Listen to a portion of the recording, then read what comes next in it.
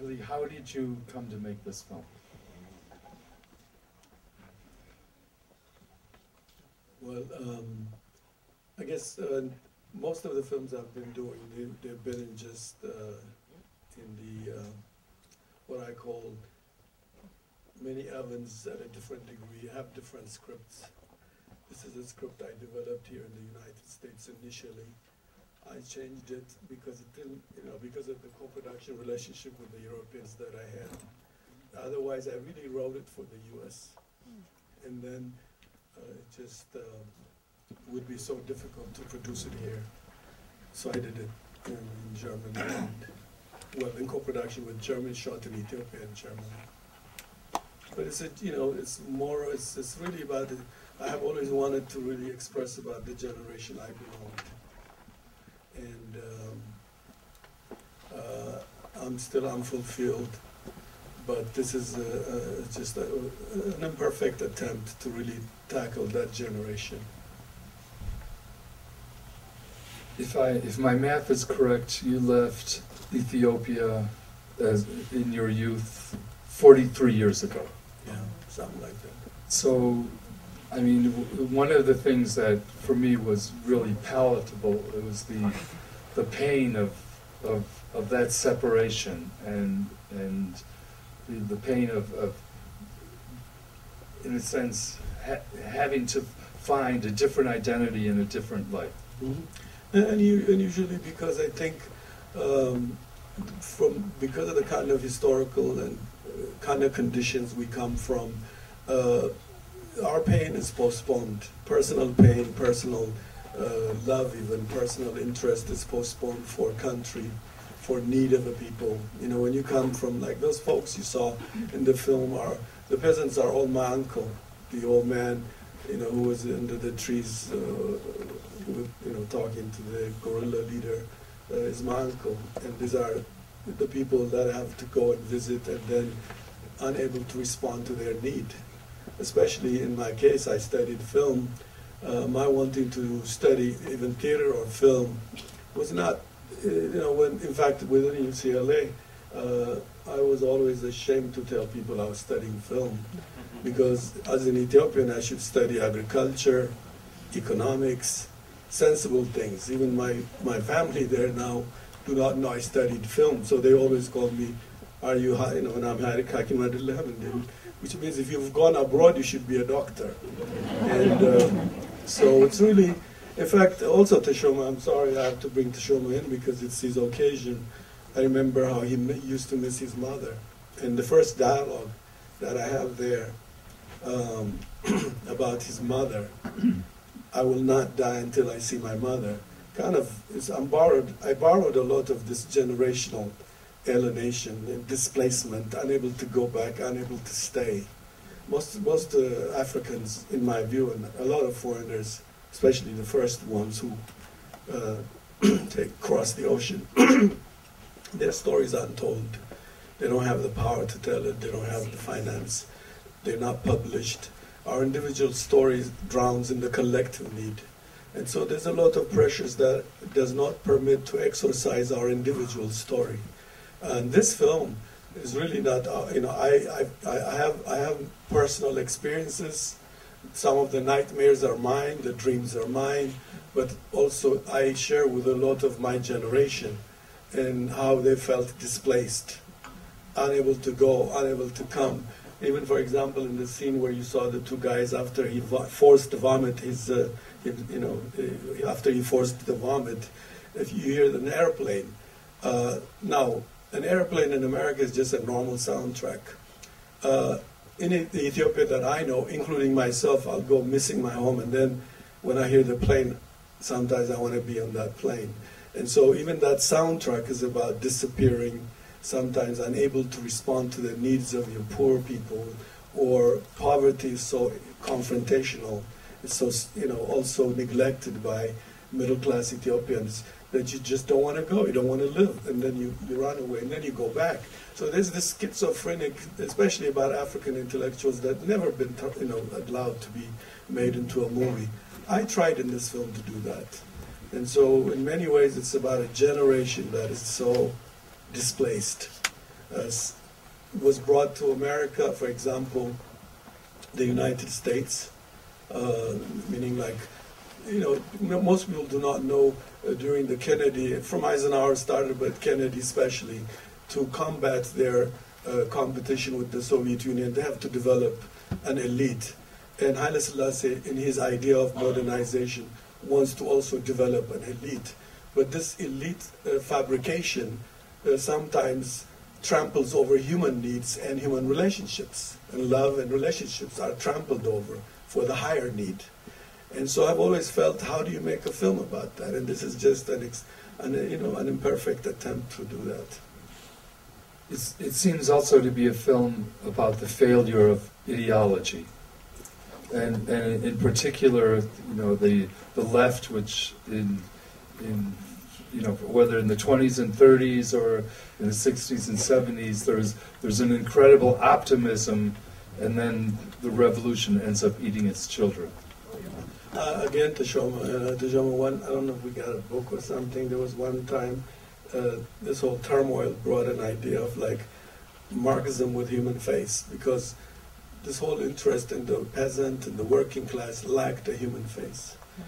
So when you go into this dogmatic binge, you trampled over so many things, including your own personal humanity. Are there any questions out in the audience? Wait, there's a microphone coming. Hello? Yes. First of all, I want to thank you for this powerful film. I have two questions. One, I notice a lot of the emphasis on Ethiopian culture. So my first question is, how important is culture in your films? And then secondly, you talked about the Black Power movement. What are some of the people or concepts that influence you in terms of your thought? Well, I think not only me, a lot of filmmakers, I think Fanon is a very critical intellectual landscape. I think to date he's not really exhausted, studied, but I think Frantz Fanon comes to mind. But I also think in terms of the African American movement, you know, has a big impact on the generation that came in my time. And that brings Malcolm X, for example. And it's because of your own alienation, you identified that alienation being amplified by that political struggle. But there's also a lot of, you know, it's too, I have to think about it, but a lot of, I would say, you know, I'll come back to it when I get my stuff more, but in the first part, in terms of culture, I think the first thing colonialism hit in Africa is the culture. When you hit the culture, it means you hit the foundation, and after that you have an enslaved population. I think especially in the Ethiopian case, we do not, for us, culture is an earring, a piece of thing we show to people in tourism, in posters. But it's, and we take mileage, the contemporary Ethiopians, we've benefited from the culture of the barefoot Ethiopians who built an amazing foundation for us. We still live on the benzene of that period. In the Ethiopian elite, in this modern context, from the time of especially the 1930s, Ethiopians cannot account a single statue that they made with their own hands. We still live off of the barefoot Ethiopians' history. And so it's a very common thing all over Africa that the African elite has been fabricated to be dysfunctional on the cultural level. And therefore, none of what we do works. Politically, our airports, our economics, nothing could work without the cultural foundations, because there's the people of they're all just improvising, so I don't know. But, you know, and so to me, that is why I'm in culture. I think the music, I think the language, the Amharic, I wish, you know, you don't know how much English is so primitive, even if it is the most imperial language. It's so primitive. When he was asked, example, he was the minister said to him, "Watat." Watat means swallow it. Okay, in Amharic, it is terror. In English, it is just, you know, criticism, retract. But retract doesn't go to the. So the Amharic language is so sophisticatedly hard to decode. Only people who try to subtitle Amharic, translate Amharic, could tell you. It's so a difficult language to translate. And so we approximated. And so what is this people who invented such a language, had the writing in 3-4 types, and then had a whole lot of cultural, spiritual structure they left. And what is our historic responsibility to be in that shoulder and go? And so it is a fundamentally an African problem. It's not only Ethiopian. We Africans just do not know that whatever we achieve, it doesn't go anywhere without the cultural base, because in the culture is the spirit of a people also. It's not just a simple brick they left, it's the spirit of their footprint they left. And often, being educated wants you to dwarf and look down upon your very foundation. Especially my generation, one of our biggest psychological trauma was that we became ashamed of the backwardness of Ethiopia, judging it by the lens of Eurocentric education. And therefore, we displaced ourselves. All our good intentions just completely backfired. Because we didn't even have, I met one guy who was a very, very dominant socialist in that forest. And I met him at the university. He said to me, "Haile, it's the first time when I went to the woods that I realized I didn't know Ethiopia." At the university, he thought he knew Ethiopia. He lectured on Ethiopia, everything. In English, in French, anything, in any language you want. But when he went to the peasants and the way there's a thing we call, Teshoma wrote about wax and gold, for example. The wax and gold, Samanawar we call it, Wistawera, all these things. We leave all that to study the European because we worship that. So it's not even an equal exchange for knowledge, to know the literature of Europe. It is really to disappear. We go transaction in Europe or America. And I think that is what was always not worked out is Kennedy's program did create Kofi Annan and Obama.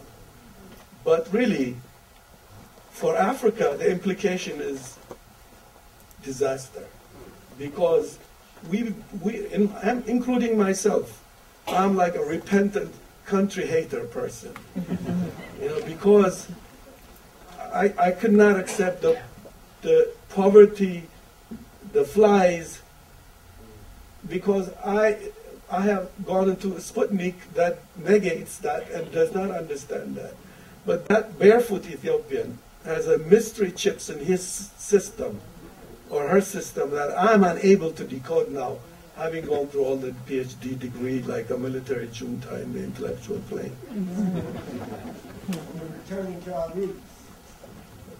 Right down here. Hold on a second, we're going to give you a microphone. Greetings. I'm also the same generation of you and Teshome, and I just want to first of all acknowledge not just you and Teshome, but all the Ethiopians who, because of that quote-unquote Kennedy force diaspora and the Haile Selassie's effort to modernize Ethiopia in a Western capitalist sort of way, provided Africans in America, those of us who come from the Black Panther Party, from the movement in the United States, to have the wonderful experience of learning about Ethiopia and about the most serious worldwide foreign student movement that was militant. And Ethiopian student unions, and the Eritrean student unions, were the most militant movements that we saw in the 60s and 70s. It had a major impact upon the Black Power movement. And in terms of ideological bankruptcy, I disagree with that. I think it would make major lessons.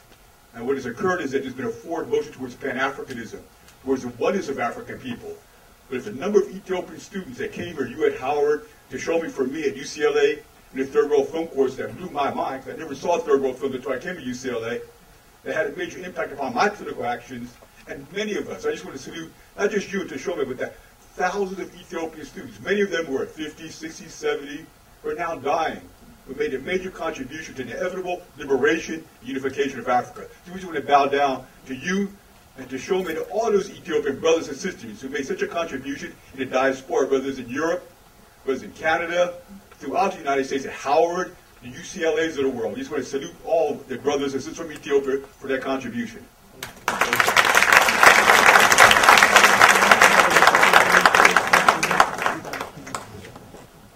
you doing, sir? How are you? Excellent. Two questions. One, how long did the movie take to make, from beginning to end?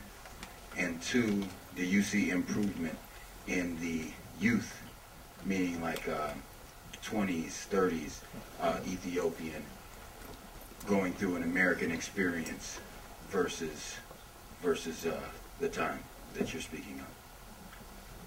Well, it took 9 years to find the money. So I don't want to just say, it took me 9 years. When I say Sankova, it took me 9 years. But this is my life. It took me 9, 20, 100 years. I wait. I stick with it. And so 9 years just to find the money. To shoot the film in Ethiopia, 8 weeks. It's a miracle work we did. To push the German 6 days, we knocked. We're efficient thanks to the friends I had here at UCLA, the Charlie Burnett's, the Billies, and the Van Wills, and we did a good producer. We learned how to do with nothing, and so I come from that school, and to date it's helping me like hell. When I produce, I'm more like a lot of people are amazed how I do. There was not my co-production partner, a German, was doing a film somewhere in Russia, and he was there. He only came one night and flew back the next day. And 8 weeks, I was the one doing the whole thing because of UCLA's collective knowledge I took from my friends. In terms of I'll tell you, I make films. I leave batons. I don't have. To me, the Pan-African youth. I'm not as optimistic as the young man here. I think he's a little bit need to be corrected. That he's really younger. He's like dieting, dyeing his hair. He doesn't belong to our generation, especially to Teshoma's. Teshoma was, I think, maybe his teacher, but he was young when I was arguing with him about our dogmatic bent. And so, for me, I think I'll tell you something. The Pan-African generation, it is in our death. We are only, everything we have done after Nkrumah and the independence of Africa, we are only fertilizers for the future, Sputnik. And it comes from Fanon. See, there's my hope, why I still make movie. I'm not encouraged by the Africans that walk the world now. I'm not. I'm not going to lie to you. Black people are counterproductive. They don't invest on their culture. I had to beg white people to make a film about his mama and my daddy. And so therefore, I'm a realistic person. Black people do not invest on their own culture beyond doing and being proud doing booty call. So that is where I rested. Next thing. But I do have a big hope, and the hope comes from Fanon again. And that is, every generation has a responsibility, some fulfill, some do not. And I think what I learned is that there will be a generation that will come. But you cannot predict it dogmatically. Dogmatism turns people off. It kills the seed of hope. The whole thing is to do what you're supposed to do that moment you lived in this planet. Lift the stone, leave it. Don't force nobody, don't push nobody, don't think you know more than anybody. Because that killed many people. Many good people have died of being sacrificed. Mothers only were left to grieve for them. And so what my hope is that, I don't know when, I'm not a fortune teller, but there will be, because I did exist, there will be a multiplied generation that will come.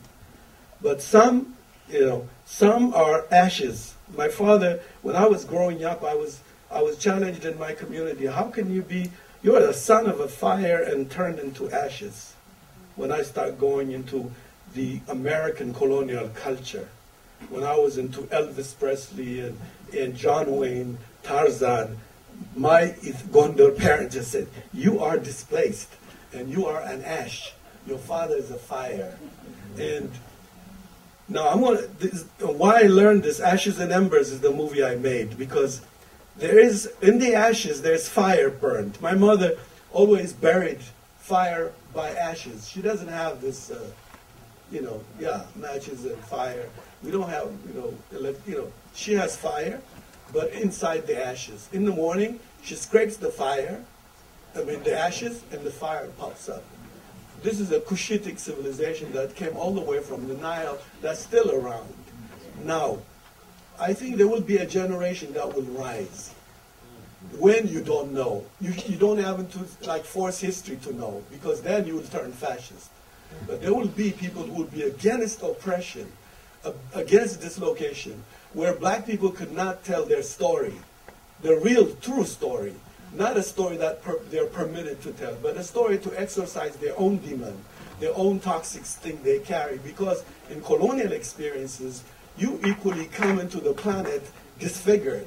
You don't come pure out of South African experience. You come diseased. And therefore, what you do is you make movies, you do poetry, you do music to exorcise that toxic stuff you carry. You don't just come out clean into the planet.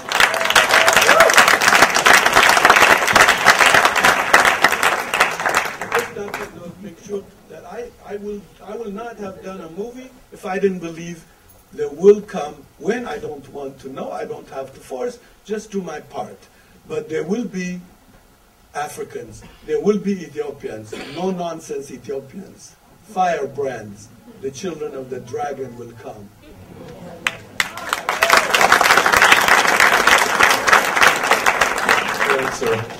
Yes. Good evening, Mr. Gerima.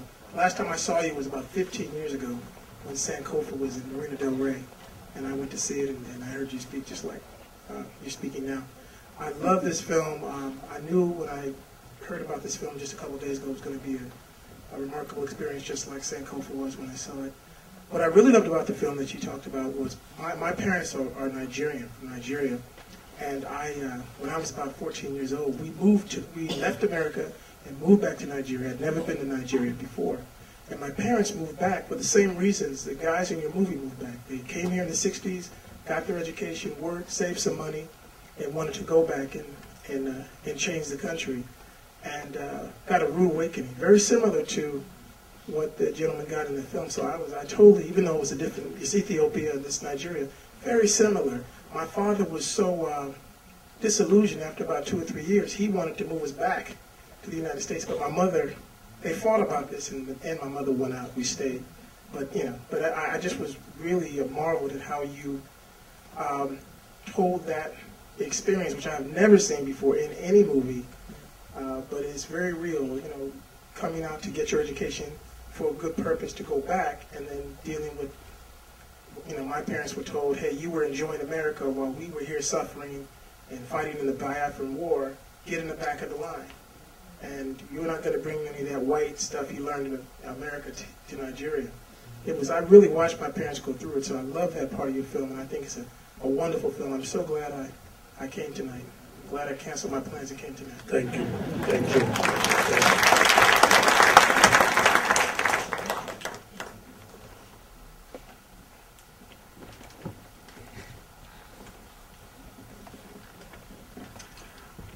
Haile Gerima.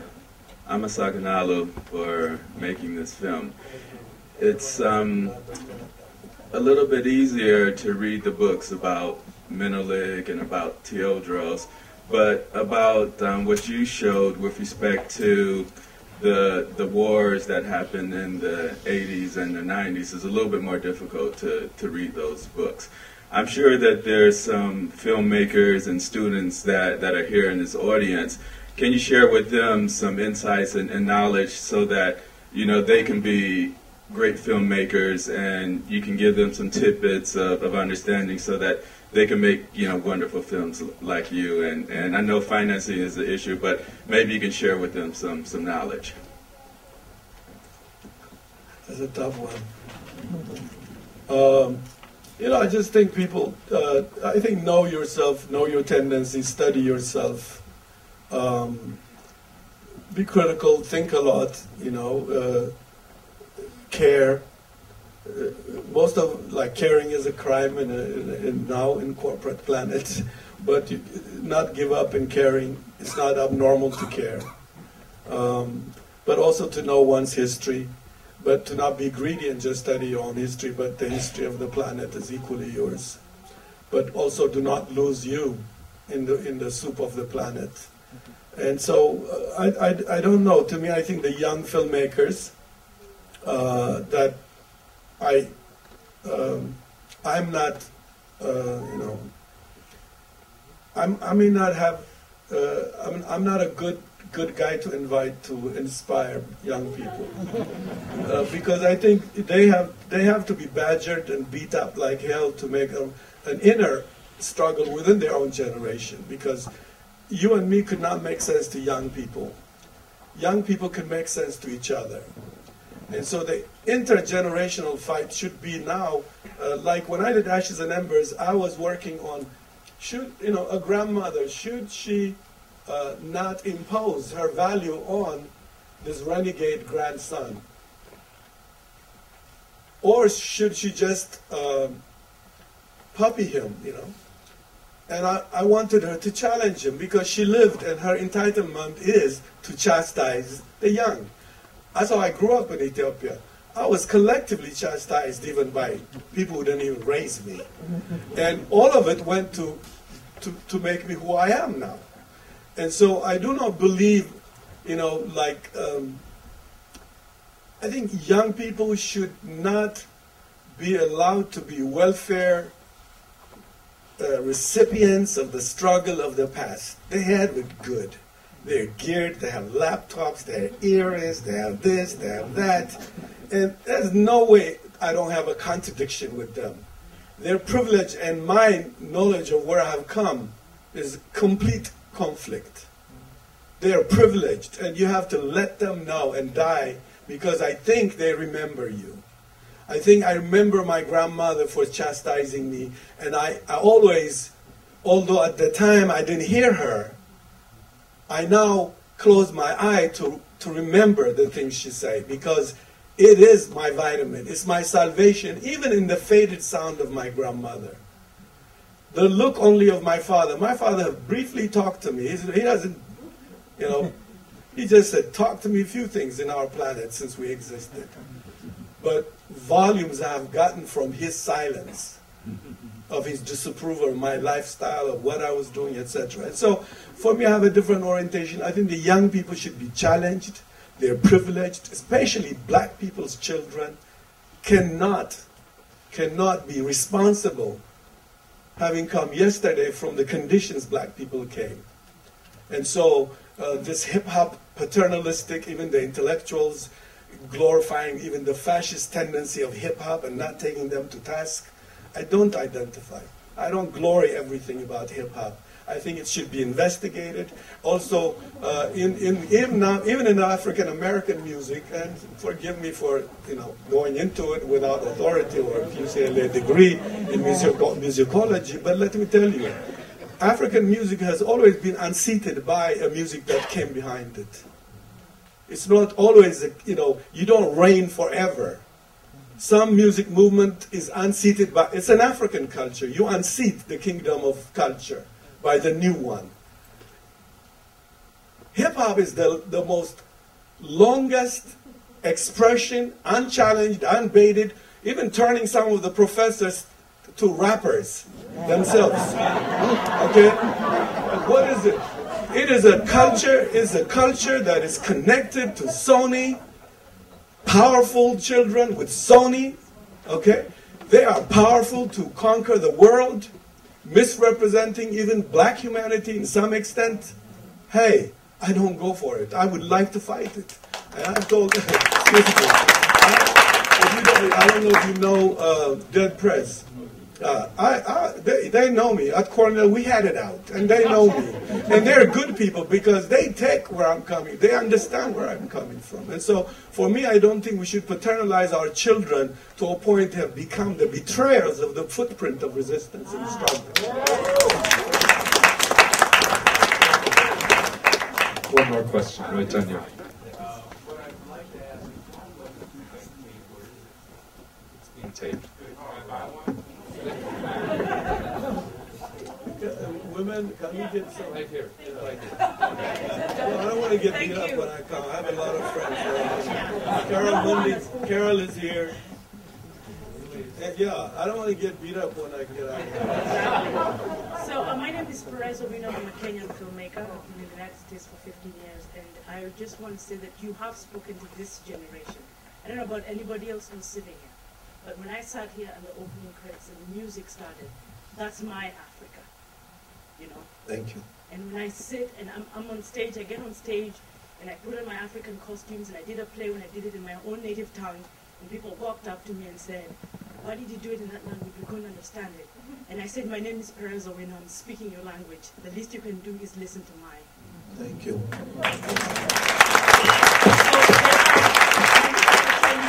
The dragons are there. We are few and far between, but we are here. Thank and you. we are fighting. And that's the reason why I am here.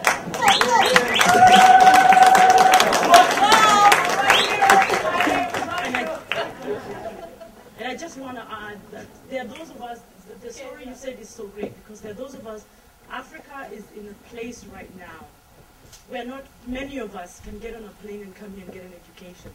And for me, being here, I have seen homeless children dying on the streets. I know why I am here. And I do not forget that Africa when I'm here. And so when somebody tells me to conform to something else, I say there's something greater that has brought me here. There's an entire continent, and I will not play small to make you comfortable with me. So I just want to let you know we are here. Thank you. Thank you.